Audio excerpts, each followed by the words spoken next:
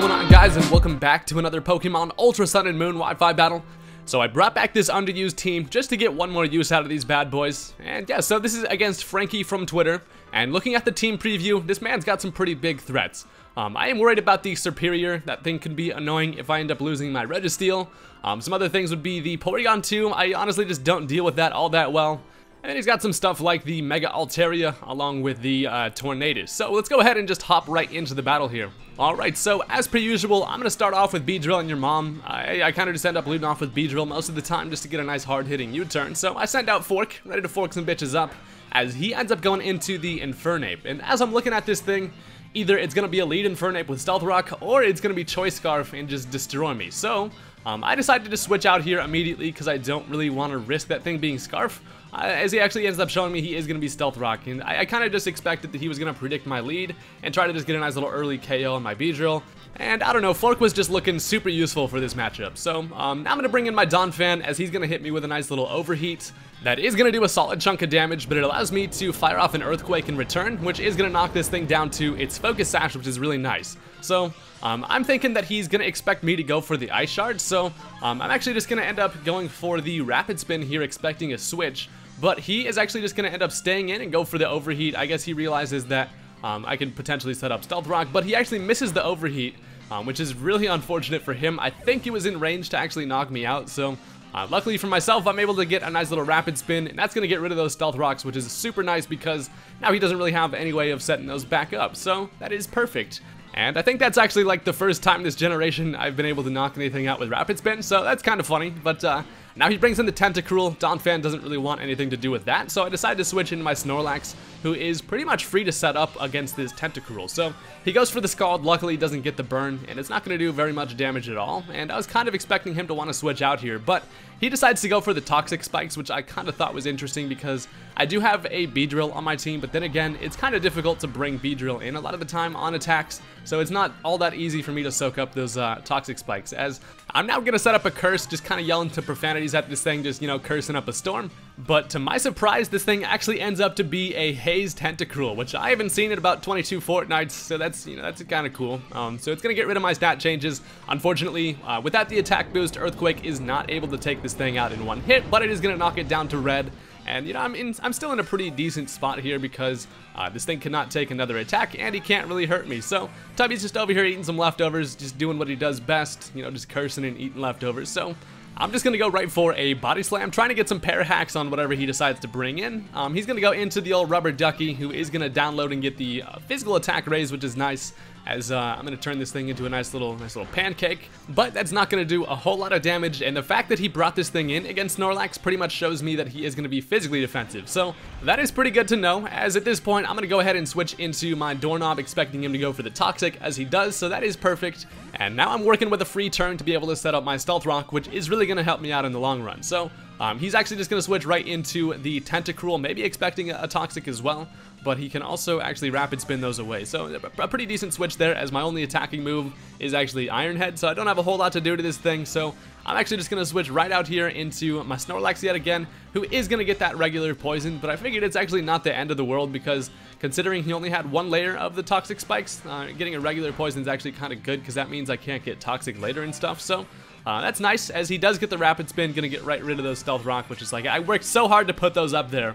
You really just crushing my dreams there, Tentacruel. So I'm over here getting hurt by a little bit of poison, not too worried about it though, as I expect him to probably want to switch right back into that Porygon 2 like he did last time, but I don't want to make any risky double switches here, so I'm just going to go right for another Body Slam, try to get as much damage as possible, maybe a Para, as he does end up bringing right back in Mr. Dr. Seizure, and it's not even going to knock this thing down to half. So honestly, Porygon 2 is just so damn bulky, and it has always just been really annoying to play against, at least for my type of playstyle. So now I'm just going to actually switch right into Fork here. I can soak up that Toxic Spikes, and then I was actually expecting him to maybe just go for another Toxic, so that would have been nice, but he ends up just going for the Thunderbolt. So this is actually one of those situations where a regular Beedrill can come in on an attack, surprisingly. So I take that really nicely, and this allows me to get a Mega Evolution off, bring out the Big Needle, and I'm ready to pretty much just go for a U-turn, kind of expecting him to maybe switch, but then I realize that this thing's physically defensive as shit, and U-turn really just honestly does nothing against it. So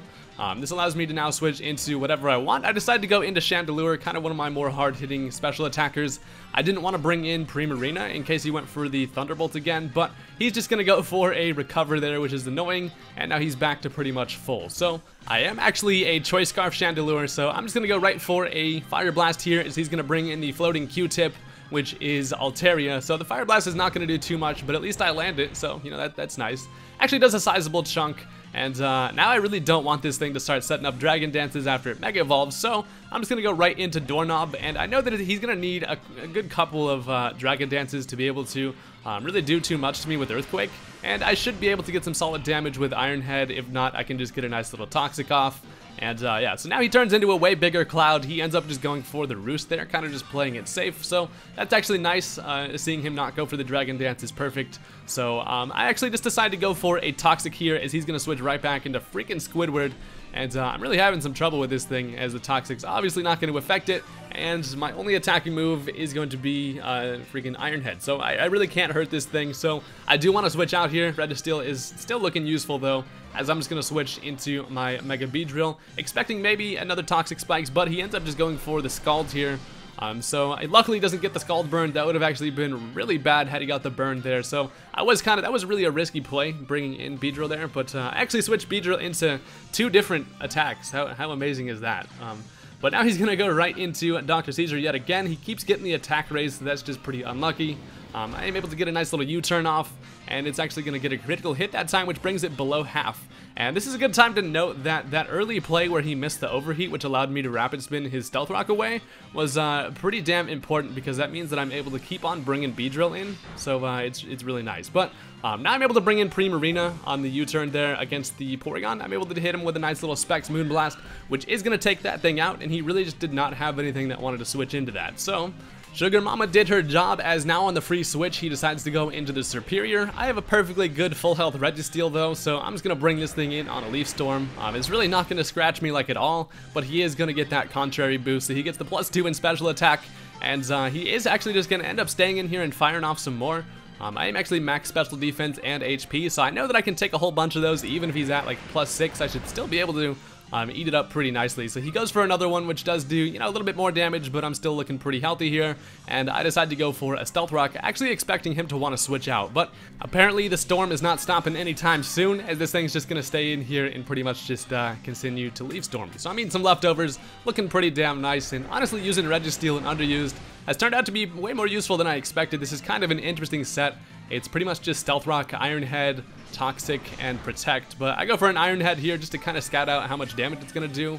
And also I didn't really see what item this thing had. It turns out to actually be Leftovers, which is interesting because you don't really see, you usually generally see Life Orb, because I was kind of expecting this thing maybe to be Specs or something, but I'm just going to go for a Protect here, maybe to stall out another turn of Leftovers. Hopefully I can live another Leaf Storm there, so I get some more. We're both over here just eating some apples, you know, just having a, you know, as usual, a freaking picnic on the motherfucking battlefield. So I'm at about half, and I'm feeling pretty confident that I can take another one. As he goes for the Leaf Storm, he ends up actually getting a critical hit, which I think mattered, but either way, that's going to take care of Doorknob. Not too big of a deal, because I do still have Mega Beedrill, who is faster than Superior. So I'm still in a pretty good spot here, as Poison Jab actually should be able to take this thing out. So I bring back in Beedrill, who is able to come in freely without the Stealth Rock damage. Like I said, that overheat miss earlier really is kind of taking a toll. So the Poison Jab is going to take care of the freaking Grass Snake, and that is awesome because snakes are, you know, fuck snakes, they're scary. So now he brings in Squidward. I'm guessing he just goes for that, hoping that I don't